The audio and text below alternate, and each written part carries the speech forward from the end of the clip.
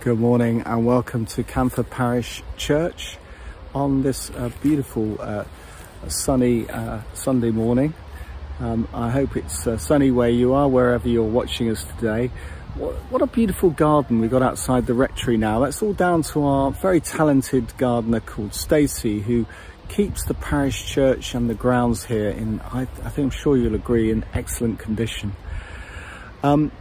I'm going to be passing over to Angie, who's going to be leading our service in a moment, and she's also going to be celebrating communion for us.